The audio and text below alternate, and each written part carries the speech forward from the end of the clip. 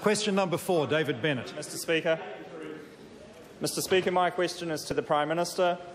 What were the objectives of the Prime Minister's recent Job Summit, and is he satisfied that it was a successful event? The Honourable Prime Minister.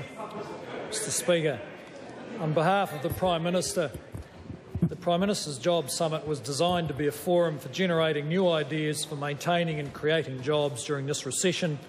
The event was a success. It brought together more than 200 representatives from businesses, unions, local authorities, community organisations and government.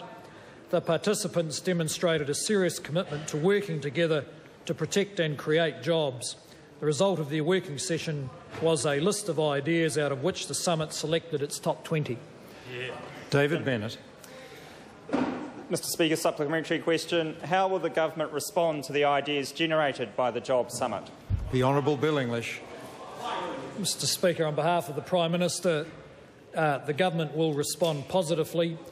We're having a very thorough look at the 20 ideas that the summit chose, fleshing them out and looking for whether those ideas can be properly costed and implemented, and weighing them up against other budget proposals. We have committed to continuing discussion about these ideas with those who propose them. The Honourable David Cunliffe. Supplementary, Mr. Speaker, to the Minister. What were the net number of jobs created in the week of the Jobs Summit and since, given the 180 jobs lost at Sealord, the 120 jobs lost at Irwins and Wellsford, 70 at GE Money and 29 at CWF Hamilton? And can he confirm how many job losses have been announced in the 3 days since the Jobs Summit? The Honourable Bill English may answer one of those questions.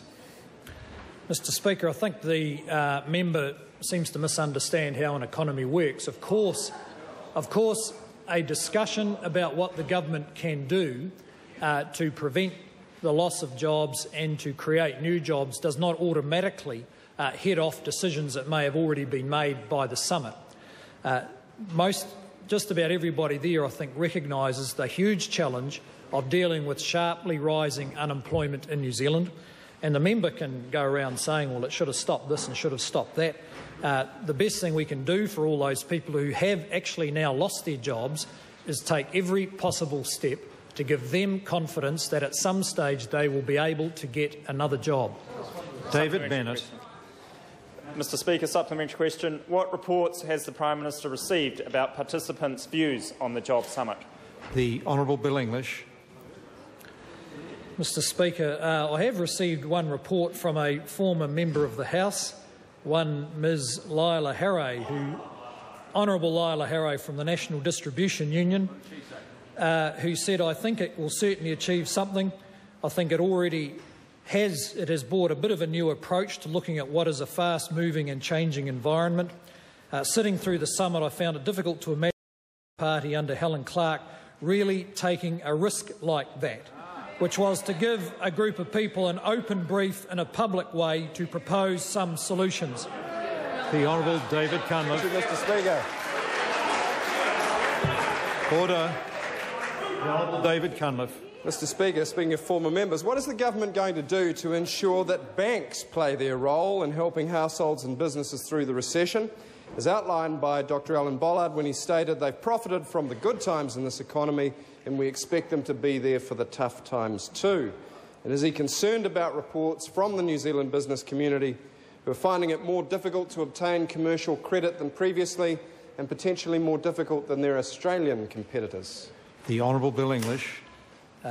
Mr. Speaker, on behalf of the Prime Minister, yes, I am concerned about any reports that credit could be more difficult to obtain. At the Jobs Summit there was in fact a vigorous public discussion between banks and others interested in their policies, and the banks, to their credit, have made some proposals about how they can work with government to alleviate a situation which could be potentially quite damaging in New Zealand. But as the member will know, in a recession some businesses actually are just less creditworthy, and that's one reason they may find it harder to get credit. The Honourable Jim Anderson. Mr. Speaker, is the government seriously considering a cycleway as a strategic answer to the greatest financial crisis the world has faced since the Great Depression? And if so, has it given consideration, given its disinvestment in rail, to turning the railway system in New Zealand into a cycle track so that everyone can join in? The Honourable Bill English.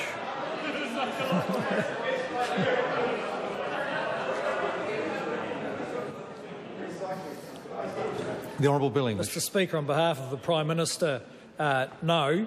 We had hoped to be able to make use of the member's job machine, but it failed to produce jobs even in a period when the economy was growing.